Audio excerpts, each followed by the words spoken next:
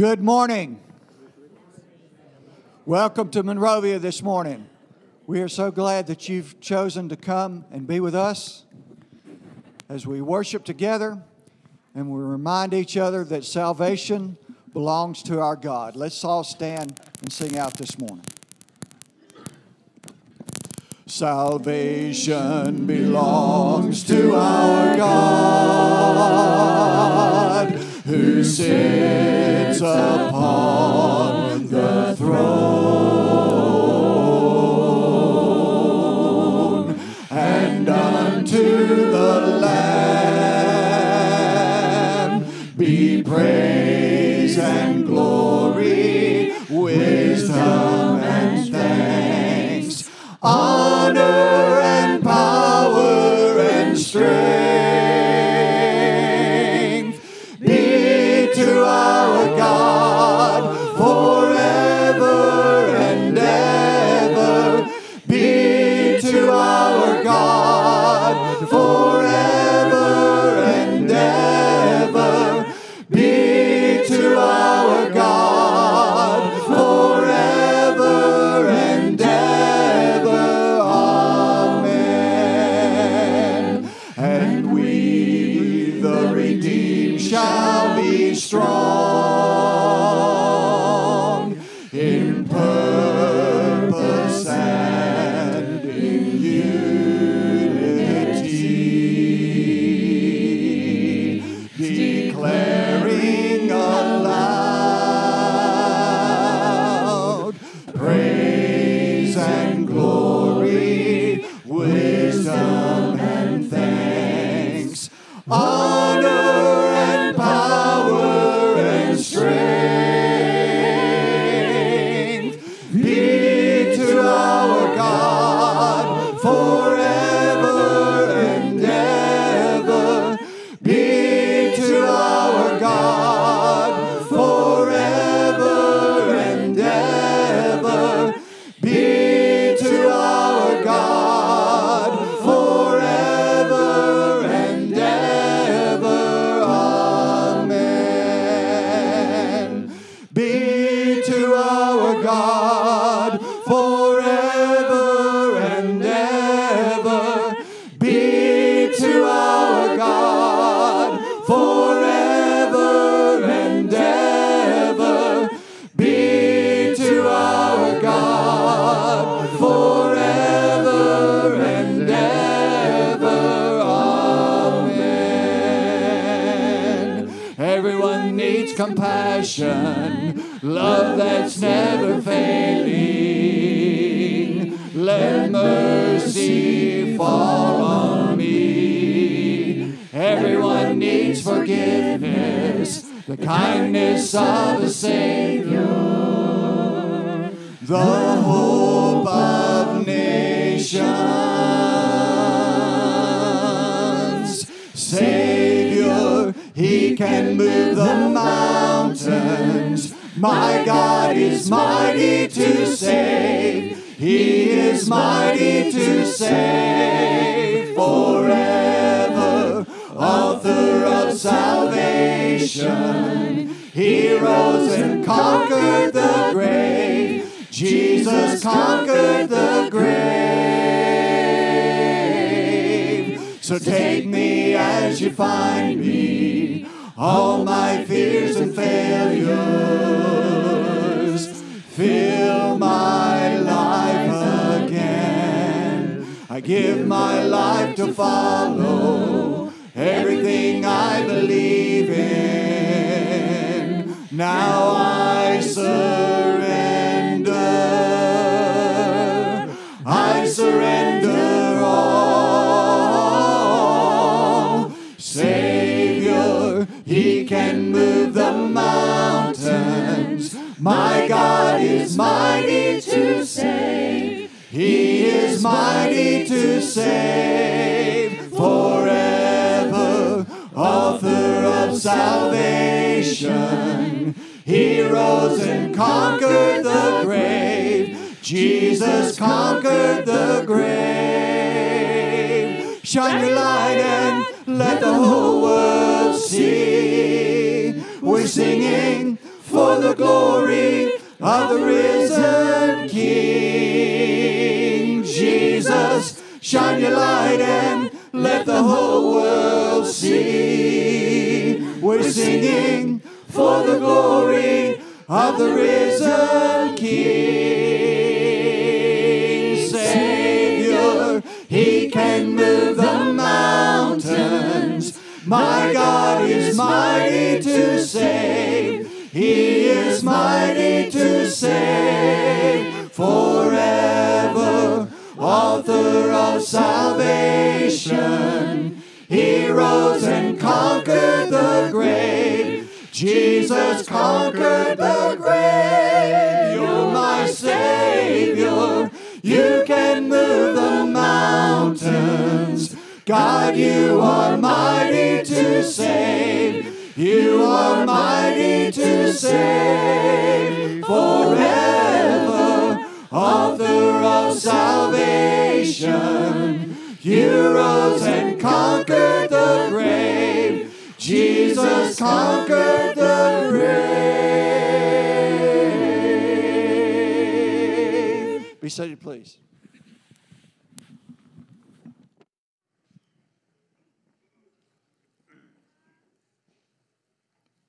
Our God, our Father in heaven, we thank you so much for this nation that you've given us that allows us to come and worship you in peace and tranquility. Father, we thank you for all the many blessings you've given us. And as we were just saying, we know that we all need your mercy and your salvation. And Father, as you've blessed us so much, we pray that you would help us give unto those in the world who are not blessed. Provide them with your fruits of your blessings that you've given to us back to them. And Father, we ask that all the Christians in the world that are under persecution, that you would protect them and soften the hearts of the persecutors and allow them to also live in peace and tranquility. Thank you, Father, for this time, for this worship, and bless us always. In Christ's name we pray. Amen. We will join together and take the Lord's Supper in just a moment. If you don't have your emblems, please raise your hand while we sing, and we'll bring those out to you. Man of sorrows, what a name for the Son of God who came, ruined sinners to reclaim. Hallelujah, what a Savior,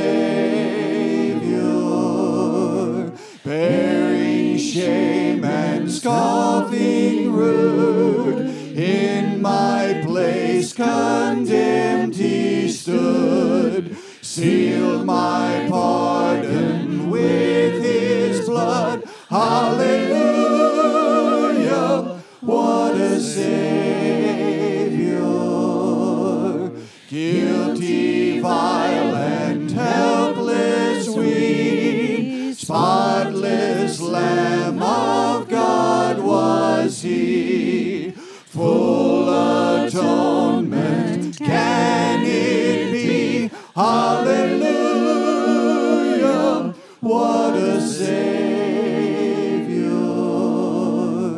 Lifted up was he to die. It is finished was his cry. Now in heaven exalted high, hallelujah, what a Savior. When he comes, our glorious King, all his ransomed home to bring, then anew this song we'll sing. Hallelujah,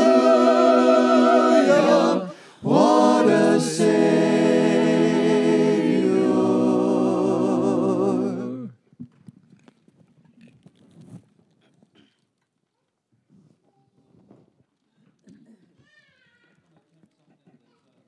Different for me. I'm going to try to read from an iPad while holding a microphone in front of a whole bunch of people. I'm going to read Romans chapter 5, if you would like to turn over to Romans chapter 5. I was trying to find the right things to say, and I couldn't. I'm sorry, got it. I was trying to find the right things to say and realized the things I wanted to say was really summed up in the things that are in Romans chapter 5. There's a couple of things I'd like to cover before then to just get you oriented. Romans was written to people who had been Paul is writing to Roman Christians that include people who were at Jerusalem on the day of Pentecost. And so they have been Christians from the very first day. But there's Gentiles also in that congregation. And so how does the Mosaical law work in this new covenant that we have? And so when he talks about the law, he's talking about the Mosaical law. When he talks about the commands, he's talking about the commandments that were under the Mosaical law. And then, of course, there was a time before the Mosaical law that people were living, and so he covers that also. There's the word sin. Sin has to do with missing the target. So what is the target that we're supposed to be hitting? The target we're supposed to be hitting is to love the Lord your God with all your heart, with all your soul, and with all your strength, and to love your neighbor as yourself. That's the target. And so when you hear sin, now, if you're thinking archery, if you don't have a target, how do you hit a target? But the target was, obey God's command, and his command is love the Lord your God and love your neighbors. So,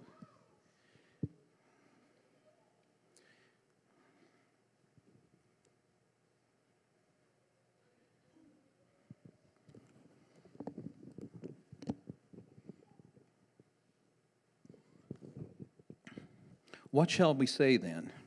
Shall we go on sinning? Oh, excuse me. That's chapter 6. Chapter 5. Therefore, since we have been justified through faith, we have peace with God through our Lord Jesus Christ, through whom we have gained access by faith into this grace that we now stand. And we boast in the hope of the glory of God. Not only so, but we also glory in our sufferings, because we know suffering produces perseverance, perseverance character, and character hope. And hope does not put us to shame, because God's love has been poured out into our hearts through the Holy Spirit who has been given to us. You see that at just the right time, when we were still powerless, Christ died for the ungodly. Very rarely will anyone die for a righteous person, though for a good person someone might possibly dare die. But God demonstrates his own love for us in this: while we were still sinners, Christ died for us. Since we have been justified by his blood, how much more shall we be saved from God's wrath through him?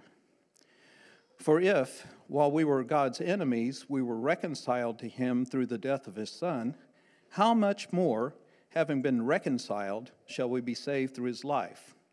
Not only is this so, but we also boast in God through our Lord Jesus Christ, through whom we have now received reconciliation.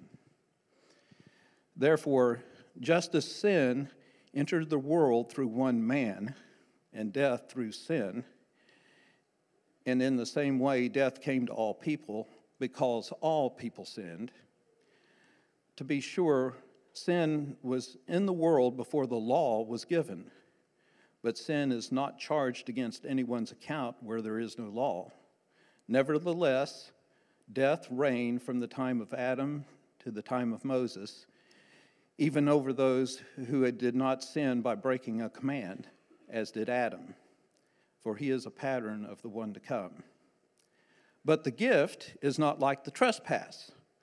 For if the many died by the trespass of one man, how much more did God's grace and the gift that came by the grace of the one man, Jesus Christ, overflow to the many?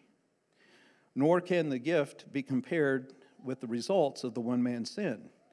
The judgment followed one sin and brought condemnation. But the gift followed many trespasses and brought justification. For if by the trespass of the one man death reigned through that one man, how much more will those who receive God's abundant provision of grace and the gift of righteousness reign in life through the one man, Jesus Christ? Consequently, just as one trespass resulted in condemnation for all people, so also one righteous act resulted in justification and life for all people. For just as through the disobedience of the one man the many were made sinners, so also through the obedience of one man the many will be made righteous. Let us bow. Our Father in heaven, we thank you for the great gift that you have given us. We thank you for the salvation, the righteousness, the forgiveness of our sins, the life that we have in you through the sacrifice that Jesus made. Father, help us to be in awe of Jesus, who, though we were sinners, died so that we could have a life with you. These things we pray in your Son, Jesus' name. Amen.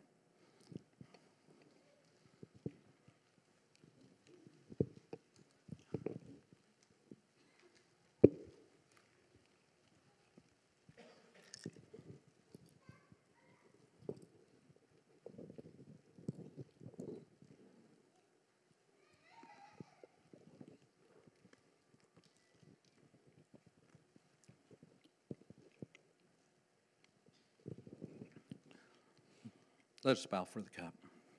Our Father in heaven, we thank you for the sacrifice that was made and for the cleansing that we have through the blood of Jesus. Help us to remember that we have been cleansed from our sins, that we have been reconciled to you, and we have a home in heaven with you. And you walk with us and are at our right hand through all the steps of our life.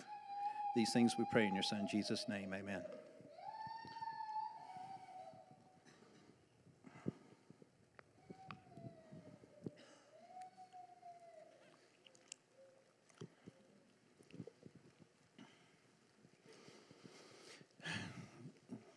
With COVID, things changed the way we used to pass the plate around, but now we don't do that anymore. So you can give through Breeze, or there's a plate out in the hallway that you can leave your contribution. Please consider the blessings that God has given you and share those blessings with other people. Thank you.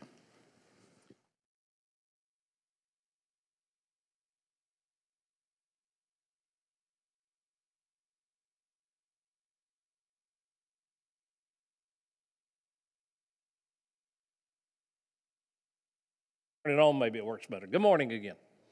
Good to see everybody. Family time, we take a few minutes if you're visiting with us at this time and just talk about a variety of things going on in our family. We typically mention a few people who have just some variety of things happening in their life right now, and want to mention Daniel and Sherilyn. Daniel's back here with us today. Everybody turn around and wave at Daniel. Hey there. Yeah, good to have Daniel today. Keep Joe and Donna continually in your prayers as they, Joe with his back and other issues, Donna continuing her treatment. Bernie, keep him in your prayers. Wendell was saying this morning that the drainage and the shunt they put in has really helped. They believe that is going to solve the problems he was having with disorientation and balance and some of those. So that's really good news for them. Faye Thompson has had a couple of surgeries this week, and one of them, I understand, was very invasive, where they went into her back and took a lot of the hardware that was in there before and replaced. So, she's recovering from the surgery, and then certainly there'll be physical therapy to come on top of that. Debbie Harlow's had a rough week. She had a stroke earlier in the week and has been treated with that. That was a really, really bad time. But also this week she lost her brother-in-law who had been struggling with COPD and been in hospice care. But still, anytime a family member passes, that's tough. So again, keep them in mind. I mention every week, look in the bulletin. There's a number of other people mentioned that have just some sickness and things they're struggling with, as well as some shut-ins. I want to say hey and encourage everybody to say hey to Nancy Acuff. Good to see her. Phil's been with us for quite some time. Nancy has not been able to come because of treating Zamichael. I said that right. Zamichael. And he's had to have a number of things with an arm and some nerve grafts and just a lot going on. And so that's kept Nancy at home taking care of him. And now they'll begin the physical therapy with Zamichael for the next extended period of time. But it's really good to see Nancy out with us. Today, it was mentioned our contribution. You can give online, like I said, you can give up front. Also out front, there's some cards where you can make pledges. Today, everything that is either given or pledged today goes strictly toward our missions. And we've put the budget in front of you, $60,000. You can see the breakdown.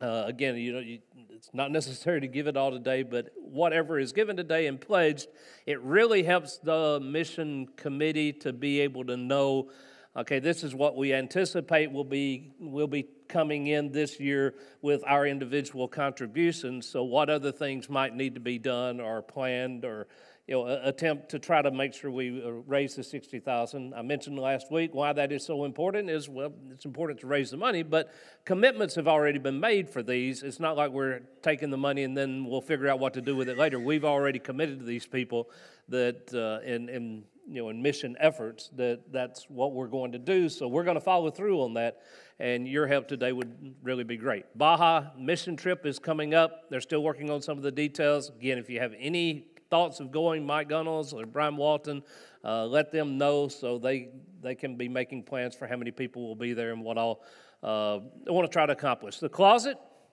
it's coming up.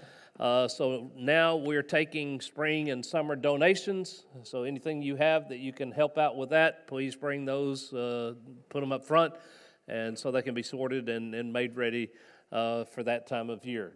Next week, there'll be a shower for, look at there, Carter Ray Palmer. I wonder where they got that name.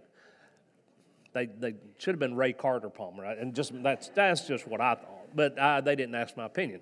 Anyway, the beach shower recognition for them. I'm telling you, Spencer and Hannah, they got all the stuff they need, but their grandparents could use some stuff. So I think that's still appropriate at showers. Anything you want to give me and Christy to help out, that'd be wonderful. All right. Seriously, they'll be here next week. I'm really excited. I'll say more about this when we get to the lesson. But since they're going to be here, I asked Spencer if he would speak next week. He has really been very studious of, and he and Hannah have been committed to Sabbath practice. And I don't mean like being a Jew and observing all the Sabbath, but he will share a lot of what that is next week. We're going to introduce that thought in Sabbath and rest. Today, as you remember, we're going back to the beginning and looking at that. So it's going to be neat that he can build on what we talk about. So he'll be speaking next Sunday. Valentine's dinner coming up, February 13th. We always appreciate Dan and Terra Nova and everything they do. As we said, this is another one of our mission efforts. You need to sign up, show up, be wonderful food. Food as good as you can get anywhere. Be entertainment. Not sure if the entertainment's as good as you can get everywhere. Nothing to the I'm serious. We'll have fun, all right? And then that night we ask you to give also. Give the price you would pay for food and even more, everything that you can, because everything given, because of Dan's graciousness, everything given that night will go toward that $60,000 mission. Stay and eat lunch. We always encourage you to enjoy the fellowship and time together. I'm going to try this. I think it's chicken I call it chicken spaghetti. Y'all can call it whatever you want to. That's what it looks like to me, right? But that's what it is. Chicken carbonara. All right. All right. I've never ordered that in a restaurant. Have you? Dan, do you serve chicken carbonara? Some? Okay. All right. All right. Steak, green beans, salad, and I think there's some kind of ice cream cake for dessert, so encourage you to stay and participate in that. We've been recognizing a family each week. Today we're recognizing Misty. Misty's back there, Misty Crabb, original member of Monrovia, her and her family. She was here for many years. I read in there that you taught Sarah's that age group from 3-year-old all the way up to 3rd grade, right? So spent a lot of years with that age group of kids. And so Misty's back at Monrovia now, and we're happy to have her, and she's very engaged and involved with our youth group. We're very excited about that. Misty has a couple of kids, Maggie and Lucas, who are back there. They're with us today. Lucas and Maggie live in Mobile, right? And is that right? Yeah, all right, Mobile. And they're involved with campus outreach and really involved in the university, and that is, both of them are committed and involved in that, and that's wonderful. And her, Misty also has a son named Will, who I believe is a senior at UNA and studying criminal justice and looking at what he might do with that. So give him a hand. Wonderful.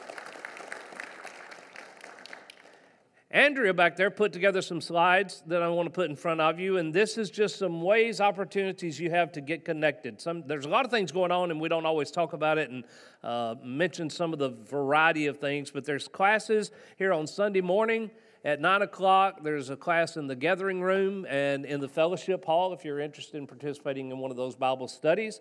Also on Sunday morning, here we have a nursery, toddler, pre-K, 1st through 5, and 6th through 8, and we'll be dismissing those to go to class here in just a moment. So there's that class opportunity during this time. On Sunday nights at 5 p.m., the MAC meets for dinner and study, and there's Bible classes for toddlers and 1 through 6. Also the youth, grades 7 through 12, they do a variety of things. Typically it's dinner and Bible classes in the loft.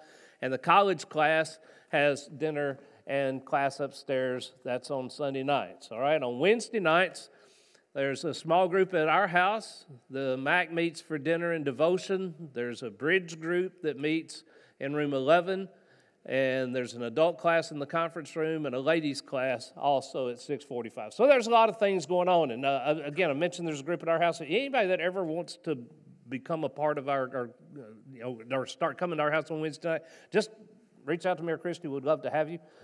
We've had some people that, for a variety of reasons, have moved on or doing something different right now, like Wendy Wallace, who was here, moved to South Huntsville and is somewhere else. So we have, we could accommodate a few more people if anyone's interested. And also, all of these classes, there's just, again, a variety of ways for you to participate and be involved. All right, I'm tired now.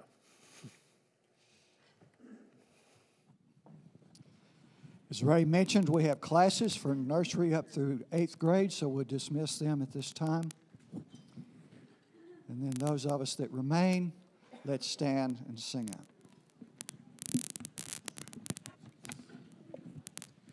There is a place of quiet rest near to the heart of God, a place where sin cannot molest, near to the heart of God. Oh, Jesus, blessed Redeemer, sent from the heart of God, hold us who wait before thee, near to the heart of God. There is a place of comfort sweet, near to the heart of God, a place where we our Savior meet, near to the heart of God. Oh, Jesus,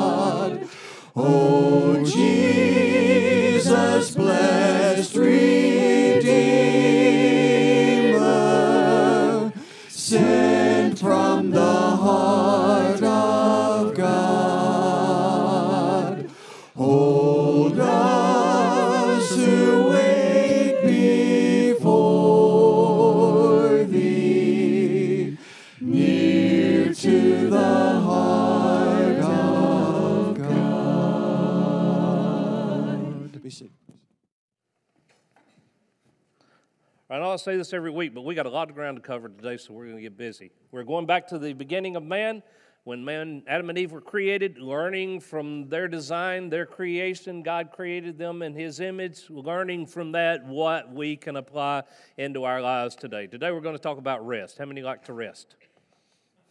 All right, so we're going to talk about rest. When I got to thinking about this and was preparing for it, I ran across this statement from a guy that I used to know when he was a little kid, Jeremy Marshall, who was up in North Carolina now, and he had put this on his Facebook page.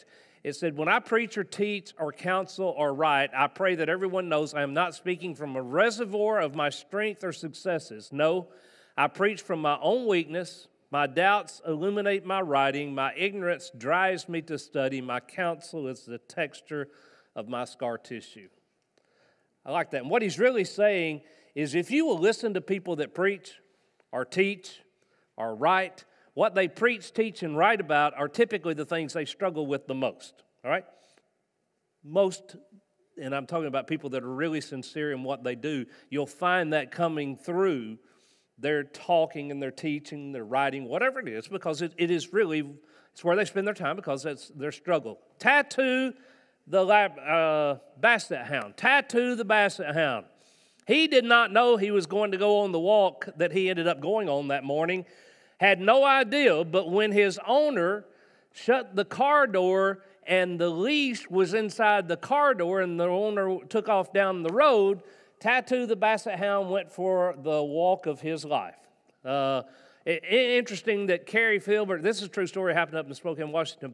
Carrie Filbert, a policeman, saw what was happening, pulled the driver over, and said that Tattoo the basset hound was picking those feet up and putting them down just as fast as he can. But even at that, he rolled over 2 or 3 times. They had reached speeds up to 25 miles an hour in this small residential neighborhood. Fortunately, Tattoo was not hurt, he was not injured, and he survived, but they said he never was really excited about going on a walk again. I fully get that, but I want to tell you that story to say how many times have you felt like Tattoo the basset hound, like your leash of life is attached to something that's just pulling you, and the best you can do is pick your feet up and put them down just as fast as you can, and even at that, you still stumble and you still roll over because you just can't stay caught up. Now here's the deal. And this is the truth of us. For some reason, we like to be busy. And those of you in work environments know that a lot of people, especially up in, the higher up, they love it when their calendar is just packed full. And we'll even talk about how tired we are, and we just, we never can rest. It's just, I'm just running from one thing to the next. And here's the dark secret in that. And folks, listen, let's be honest with ourselves. All right, I encourage you today, be honest with yourself. You know, there's something about being busy. The dark secret to that is it makes us feel important. For some reason, when our day is packed full of meetings or obligations, we feel like we're in court. It's sort of ingrained into us because of our culture. That, successful people are the ones that are what? That are always, they're just here and they're all over the place. They are just, really busy. And it's just in us to be that way. The preacher told one of his leaders, he said, "I want you to know I never take a day off because the devil never takes a day off." The leader looked right back at him and he said, "I would encourage you to get a better role model." Yeah, there's simply a lot of truth in that. The little mother, she was trying to teach her kids about creation. And so she was telling them what happened on every day, and then she would ask them, if they knew, okay, day 1, do you know what happened? And she would explain to them, and day 2, and one of the little boys, he said, I know what happened on day 7. She said, we're not there yet. And so she gets to like day 3, and he said, I know what happened on day 7. And so finally she said, okay, tell me what happened on day 7. She said, that's when Jesus got arrested. We walk through our lives a lot of times, and really, life has arrested us. It's taken us captive to, again, the culture and the way it works. right? That's sort of the way our society works, isn't it? Is we're continually being asked to do something, to participate in something, to obligate ourselves to something, and a lot of that's good. A lot of it's good. And for many of us, one of our biggest struggles is the ability to say no. To say no. Genesis chapter 2 and verse 1 said, "Thus the heavens and the earth were completed in all their vast array. By the seventh day, God had finished the work he had been doing, so on the seventh day, he rested from all of his work. Then God blessed the seventh day and made it holy, because on it he rested from all the work of creating that he had done." Now, when you read that, it sort of sounds like, and you could read into that, well, God, he worked really hard for 6 days. I get it. And after 6 days of hard work, what did he need to do? He needed to rest. He was tired. Isaiah chapter 40 and verse 26 or 28 says this, "Do you not know? Have you not heard? The Lord is the everlasting God, the creator of the ends of the earth. He will" what? "He will not grow tired or weary, and his understanding no one can fathom." We're going to talk a little bit about this rest ideal today. I'm not going to really get into this part because, as I told you, Spencer's going to speak next Sunday, and he'll cover more of that. We're going to look at a couple things at the end. But the rest is not like Jesus or God and the Father, we look to the Father, Son, Holy Spirit, doing all the creation. It wasn't like they were tired on the sixth or the seventh day and needed to take a day off of rest. All right, rest is not to not do something. The rest that's being talked here is resting to something. It's resting toward something, not resting from something.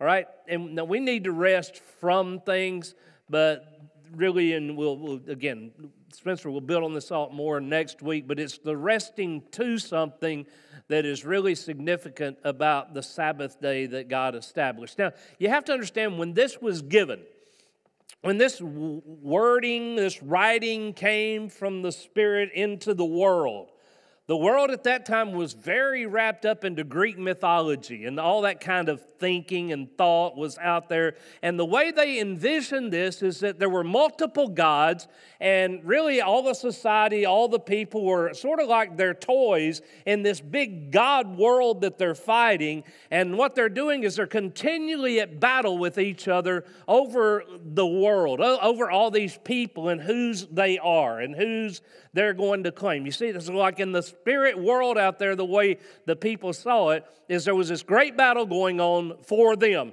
Now, this writing comes into play, and it talks about a singular God making everything, and then once he's made it all, he looks out and says, it's good. It's good. He's not anxious about anything. He's not nervous about other entities or gods, or you see what I'm saying? So this writing, when it came to these people, when it came to God's people, was totally at odds with everything that they thought about the gods and how things worked. Genesis 2:3 we read, look what it said. It said, then God blessed the seventh day and made it holy.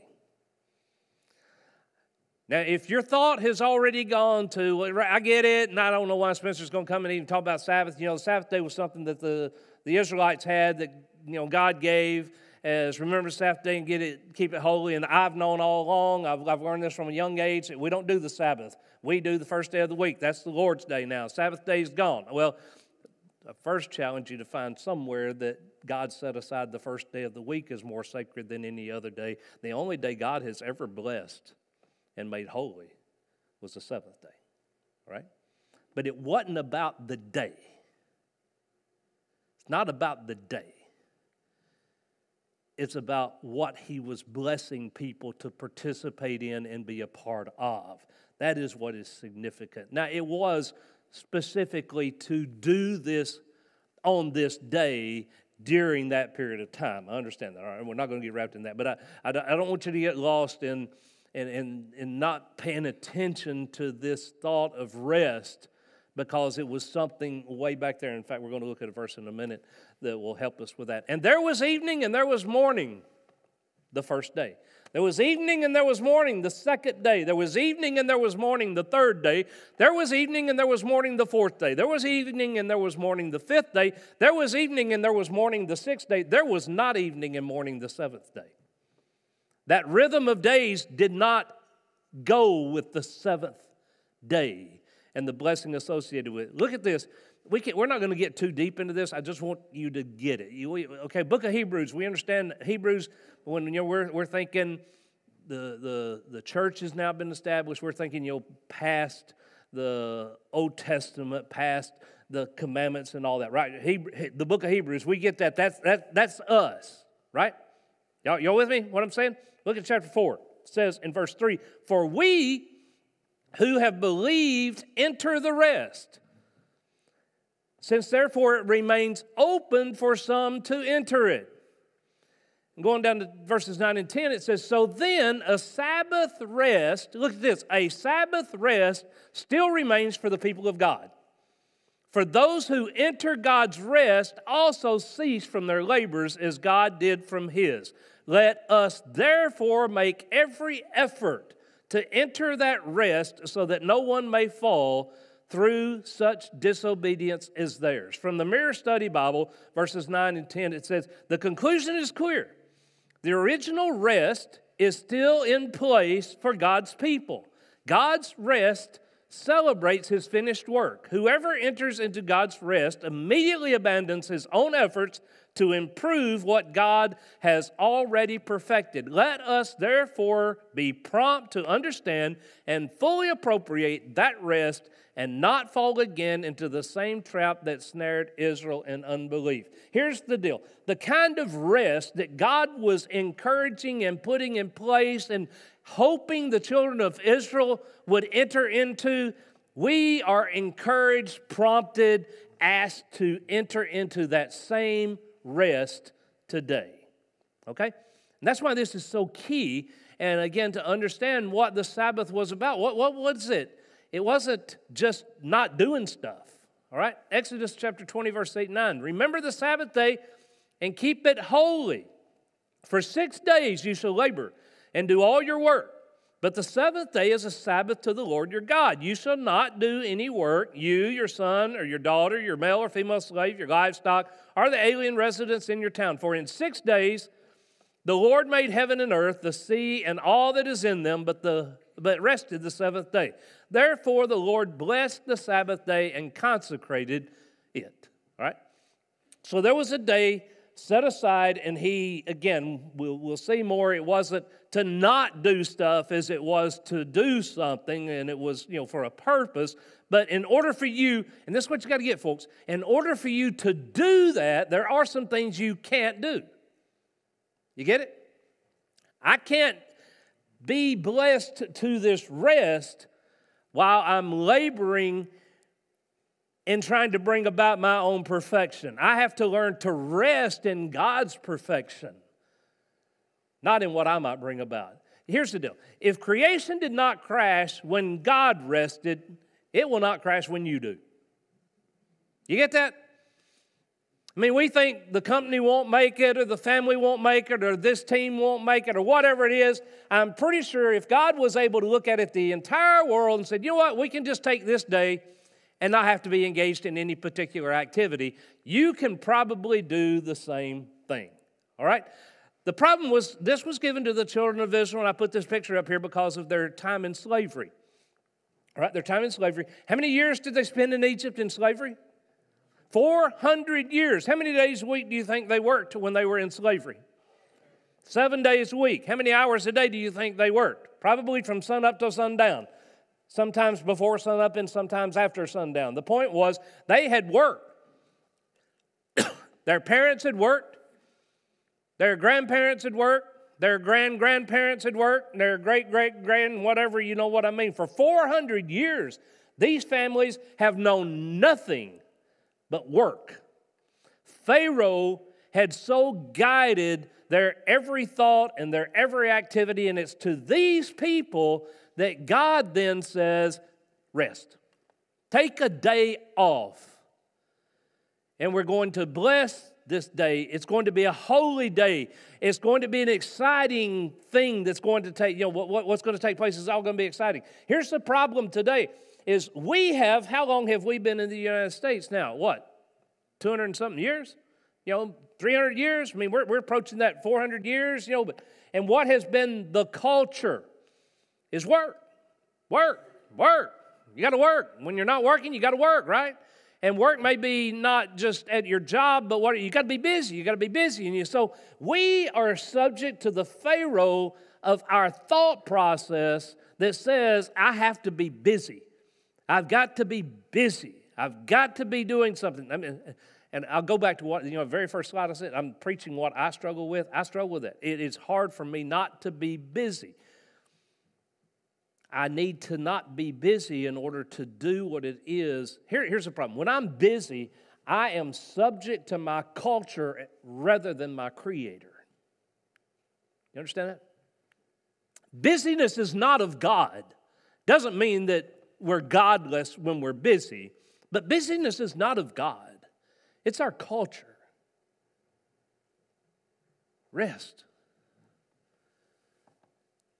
Learning to lean into the rest that He can provide. That is of God. How many of you have ever heard of the domino sparrow? I'm just full of information today. I'm sorry. All right. The domino sparrow in the Netherlands, people do this. It's a big deal. They're continuing. Always trying to do this is set up dominoes and see who can have the most dominoes, all right, that fall down. All right. So in the Netherlands, many years ago, I think it was in 1993 or something like that, but they were going to break the world's record. The world record at that time was 4 million dominoes. So they had set up 4 million dominoes, and they're ready for the day that this is going to take place, and these 4 million dominoes are going to fall. But somebody left a window open, and a sparrow had come in and had knocked a domino down. In the middle of these 4 million dominoes. By the way, they couldn't get the sparrow out of there. It goes into a whole big deal. So they end up shooting the sparrow. Comes out. This is on a species that's about to go extinct, and so now they end up with a whole court proceedings over shooting the sparrow. I mean, it gets to be a big deal. But here's the purpose of the story: is it only knocked down 25,000 dominoes of the 4 million. You know why? Because in this setup, they had put 750 different spacers. You get it? Spacers. So if something like this happened or some accident happened and it knocked a domino down, it wouldn't take it all down. There would be a place, it's going to knock 25,000 down, but guess what? Then it's going to stop because there is a reset. The purpose of that story is you and I also need a reset in our life. This is part of God's rest, part of His Sabbath. Is you get out there and you go all week. We go all week, and then we go another week, and then we go another week, and we go another week, right? And we run the car till it's completely out of gas. I don't know why it is that in life, and so for so many of us in the United States, we have to have a breakdown before we can have a breakthrough. Did you know that? Really, we have to push ourselves so hard to where you have a breakdown, and only then do we have a breakthrough. And God is saying, I want you to put intentional spacers into your life to where you can have breakthroughs at regular intervals so you can keep going so we don't have to have the breakdown. I'm just going to give you quickly 3 reasons why we need this rest. One is to preserve our limited resources. We have very limited resources. You might think you can go and go and go, but you can't. You're killing yourself. You are killing yourself. Physically, mentally, emotionally, and you're putting your life and the lives of people around you at risk. Here's a guy that lived that way. He lived his whole life that way. When he was at the age of 53, he was diagnosed with a brain cancer, given 3 to 6 months to live. His whole life had been built around appointments, meetings, successes, all those things. It's a really interesting story. He wrote a book, Chasing Destiny, I believe was the name of it, Chasing Destiny. But in it, he talks about how he drew these circles and he started trying to repair the relationships to get to the inner circle, and in the inner circle was where he had his family and God. And all that stuff. Here's the thing he came down to that I thought was really neat. He said, I had always been trying to create perfection when I needed to allow myself to be exposed to perfect moments. Perfect moments. We don't have perfect moments in times of busyness because those are task efforts. Perfect moments come in spaces of rest and relationship. That's when you have your perfect moments. He realized that, and he shared way too late. Listen, here's the deal. If we do not understand we were made to rest, we will most likely be laid to rest before our time. That's a pretty good quote, but it's so true. If you don't understand your need for rest, you're probably going to be laid to rest before your time. Exodus 20:10, it says, you shall not do any work, you, your son, or your daughter, your male or female slave, your livestock, or the alien residents in your town. Here's the deal. He said, we need this to preserve our resources, and this has to be a community thing. You know, I can't rest if Christy and Brittany aren't interested in resting. You know what I mean? And we as a fellowship, we as the called out, we can't rest if we don't rest. As long as there's somebody out there running and chasing the wind, they're going to drag other people along with them in that same run, chasing the same wind, when we all need to rest together. And that's what he was trying to tell the children of Israel when he put it in place. He said, no activity by anybody, all right? We're all going to do this together. The little boy was having his picture made at school. You know, do they still do that? You know, like we used to once a year, and they'd bring the photographer, and they only did that to make your mom and dad feel guilty if you didn't buy a bunch of pictures from them, right? Y'all remember that? But the little boy was being photographed, and he asked the little boy, he said, what are you going to do? Or what are you going to be when you grow up? And the little boy said, tired. Did you know when you look at the Sabbath, it says, if you profane the Sabbath, you're to die? God took this serious. Now, I asked Nikki what this meant. I'll come back with you on this later because I don't know. When the word that is used for profane the Sabbath there, the Hebrew word, that's the only place it's used in the entire Scripture. That's it, one time. And I tried to look it up and find out what it meant. I couldn't find a good definition. But Nikki, he's going to be meeting. He's been talking some with a Jewish rabbi. I'm pretty sure that Jewish rabbi can help us to understand what it means to profane the Sabbath. I'm not sure. We'll come back to that. But the key here is to understand there was a death penalty associated with it. Now, there were some other violations of the Sabbath where you just got separated from the people, but to profane the Sabbath, whatever that means. So, again, it means God took this serious. Up in the Northeast, several years ago, there have been a number of shipping accidents, these boats. I don't know if any of y'all ever watched that, like, I don't know where they go get those, what do you call those things? Crabs, you know, they have TV shows about that. But 3 of these boats, over just a period of a few weeks, crashed: the Adriatic, the Cape Fear, and the Beth de Bob. They all had accidents, again, in a 3-week period. Crashed, 10 men died. They found some commonalities in it. One was that there was not a breach of the hull on any of the accidents. So the boat hadn't been damaged. Second one was every captain had more than 10 years of experience. Third, all 3 of these accidents happened near the end of their journey within 15 miles of their home port. But what they found is 2 of the boats were severely overloaded, and one of the boats had the load not balanced out properly. And so when they went to asking other captains, so these things, they take these traps. I don't know if y'all seen them. These clam traps, these were all clams. These clam traps weigh 300 pounds each, empty. Full, when they've got their load in them, they can weigh anywhere from from 1 to 1.5 ton. I mean, that's huge, all right? And they found that 2 of the boats were carrying 10 extra traps. And they went around asking the other captains about it, and the other captains, oh, yeah, they're so, what's the big deal? What's the big deal? And here's what, so this was just common.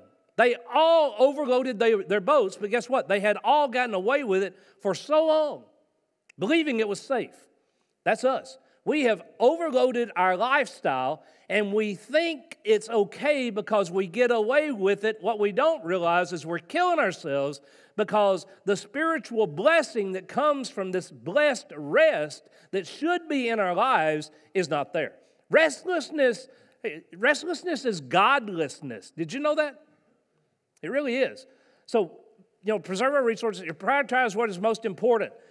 Again, the seventh day is a Sabbath to, and we'll talk about that more next week, Spencer will, to the Lord your God. Restlessness is primarily a spiritual problem. If you're restless, I know sometimes there's health imbalances, but typically restlessness is a spiritual problem. Psalm 62 verse 1 says simply this, truly my soul finds rest in God. We deal a lot, I think most of you know, I deal with aircraft and aircraft litigation associated with accidents. A lot of our accidents, especially in smaller airplanes with pilots that don't have quite as much experience, this happens sometimes in a military aircraft, but not that much. But so you can either be going so fast, this happens more times when you're in the dark or when you're in clouds and you can't see. All right, if you can imagine flying an airplane and you can't see anything outside. There is what's called vertigo, spatial disorientation is what happens, and I know you don't think this is entirely possible, but it is. You could be flying right side up, but your body is telling yourself you're upside down, and you believe you're upside down, all right? If you remember John Kennedy, who died in an aircraft accident off the coast of Martha's Vineyard at night, and it's believed this is what happened, spatial disorientation. It can happen, all right? And then the pilot does things that they're not supposed to do. They'll actually point their airplane into the ground thinking they're climbing, all right? Because they're so disoriented. The point is, if we don't have these markers, if we don't have these spaces for reset, for rest, for this blessing from God, then what happens? You are just like that pilot. You are navigating through life either at such a high speed or in a dark place, and what you're not trusting, the only way that pilot can really know what is true is by looking at the instruments. His body, his mind is telling him everything different than what the instruments say, but the only safe thing for that pilot to do is look at those instruments and fly the aircraft in accordance with what they tell him to do or her to do. You get that? If they do something different, they will probably die.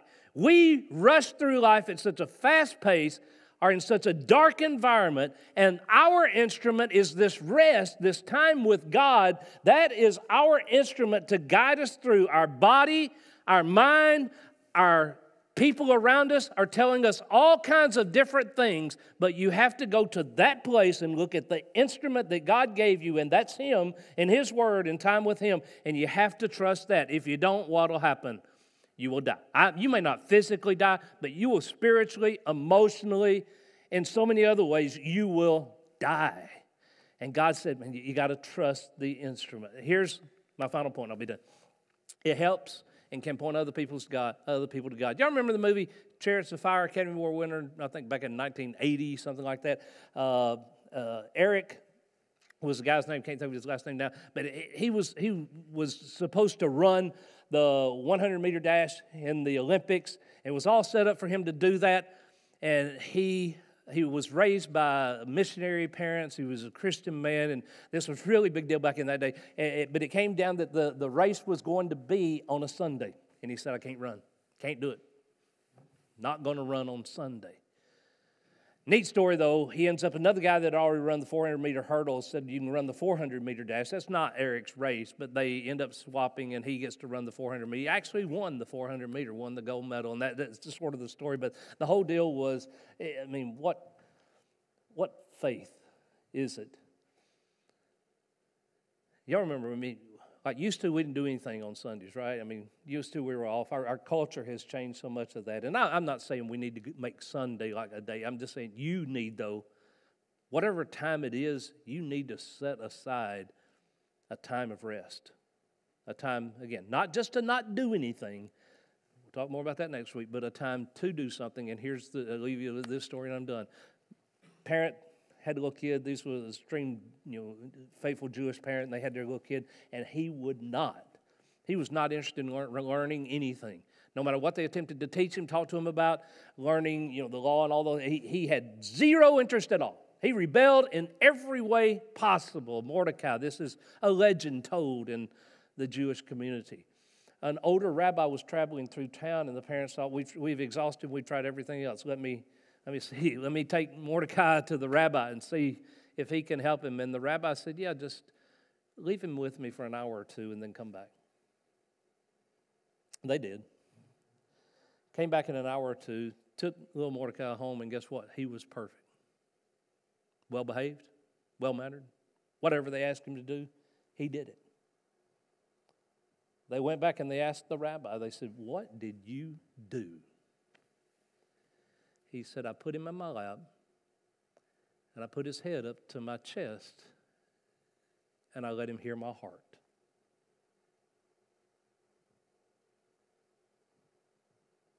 If you will hear the heart of your rabbi, it'll fix all that other stuff you're running and trying to fix, and you can't get it right because you've not entered into the rest of the rabbi, into the rest of the Sabbath. Again, Spencer will talk more about it next week, but I encourage you to think, just this week, pray. Look to God. Think about, God, do I really need, are you encouraging me to set aside some time? Again, not to not do anything, you get that, but to come into your rest. Don't end often with an invitation, but I want you to know we always encourage you to think about your relationship with God. Always encourage you to. If there's anything you feel like you're lacking, that you need assistance with, that you need encouragement with, you need prayer with, our shepherds are always willing. I'm available. Reach out to somebody. We want to see you in the rest that God has provided.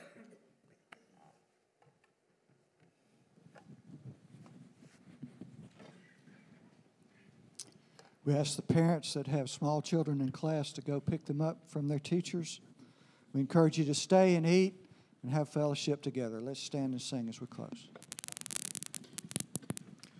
A common love for each other, a common gift to the Savior, a common bond holding us to the Lord, a common strength when we're weary, a common hope for tomorrow, a common joy in the truth of God's word. You are dismissed.